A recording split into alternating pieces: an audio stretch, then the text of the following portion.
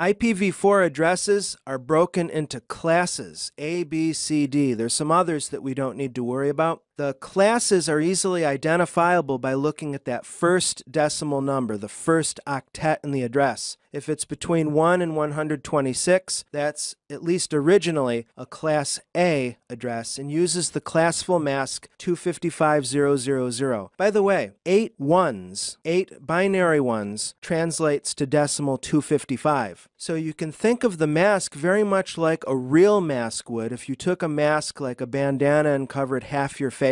That's how I envision when you overlay a mask on an IP address, you're serving to mask or separate two parts of the address. Once again, that's a separation between the network and the host portion of the address. Now, Classful means that those classes are divided at octet boundaries. So a Class B address uses a 255.255.00 mask, and the first octet goes from 128 to 191. Class C, that's a 24-bit network. The mask is 255.255.255, and the first octet is 192 to 223. And Class D addresses have a first octet value of 224 to 255, and those are used in IP multicasting. Multicasting is a way to save network bandwidth by, instead of sending data from host to host, you can send data to a single target address and have multiple targets sharing that same receiving address. That can be useful during video or teleconferences where bandwidth may be at a premium.